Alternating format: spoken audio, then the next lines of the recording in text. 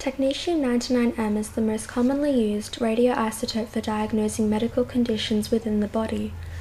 It accounts for 80% of all nuclear medicine procedures. It can be used to image different organs or tissues in the body such as the heart, brain, bones, and many more. Technetium-99m is chemically attached to a drug for a certain organ or tissue. It is then injected into the patient's body, and after some time the patient is placed under a scanner.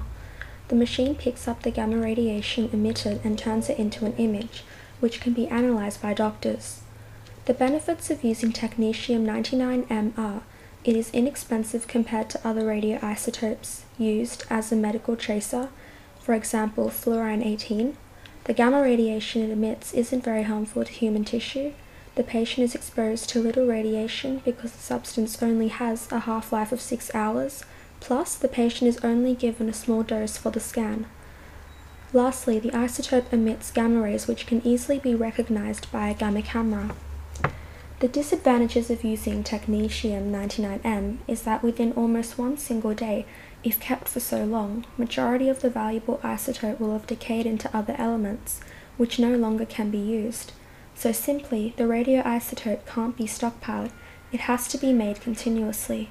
This means it can't be transported anywhere except for local distances. Luckily, there is a way to counteract this problem, and this is by providing hospitals with Technetium-99m generator, which contains molybdenum-99, which has a half-life of 3 days. The Technetium-99m can be chemically extracted from the decaying source of molybdenum-99. Technetium-99m is radioactive. There is a chance that a patient who is exposed to radiation can develop long-term diseases such as leukemia, but this only carries a risk of 1 in 1,000. Technetium-99m's waste product, Technetium-99, can damage the environment, but by putting the waste out of action, it prevents any damage to the environment. In conclusion, the benefits of using Technetium-99m outweigh the disadvantages. The 4 advantages overrule virtually 0 disadvantages. 0 meaning, with every disadvantage mentioned, there has either been solutions put in place or it has been recognized as a factor which doesn't carry a real risk.